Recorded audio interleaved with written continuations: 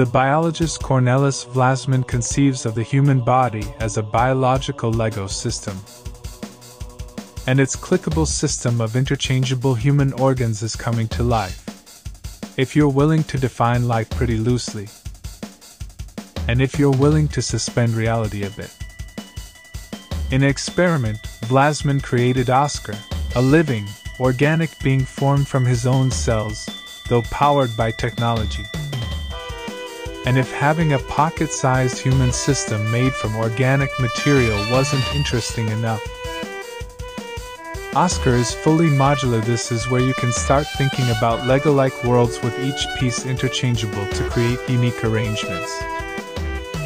In the video from a few years ago, recently recovered by Newsbreak's Andre Tapalaga, Vlasman shows how his brain module, which is an all-electric device, connects to his lung module.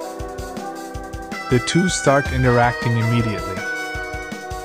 He adds a kidney module and then connects two different limb modules that start triggering the organism to move as the organic matter begins to creep across the table. One begins to worry about what Oscar is up to and what is really possible in the future. Vlasman claims that this prototype, with a bloodstream and nerve signals transmitted through the connectors, turns the human body from a closed system to an open system. If an organ is diseased, it can easily be replaced with a new one, he says, while suggesting that the body could be upgraded with an additional limb module, if desired. The modular body will be alterable and adaptable to all kinds of situations.